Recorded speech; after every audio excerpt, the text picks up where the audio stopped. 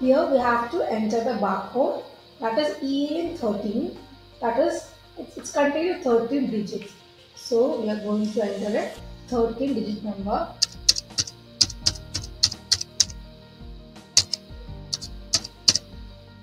After that, save. Here, one more thing we can do, we can adjust the page size. For that, go to configuration and click on barcode setup. Here, click on the barcode dimension. Now we can edit the dimensions like page height, margin, width and all. So I'm going to give page height and page width.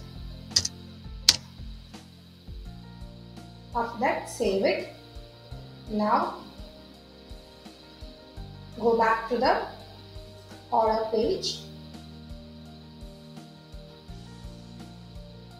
Now coming back to here, click on action. You can see barcode menu, click on it. You will get a new tab. Here we can give the quantity, like we are giving 3. Then if you want to get a sale price, so click on show sales price. Then click print. Now here we can see 3 barcode for the product, sales price also, and the page height and width. Get more details and support.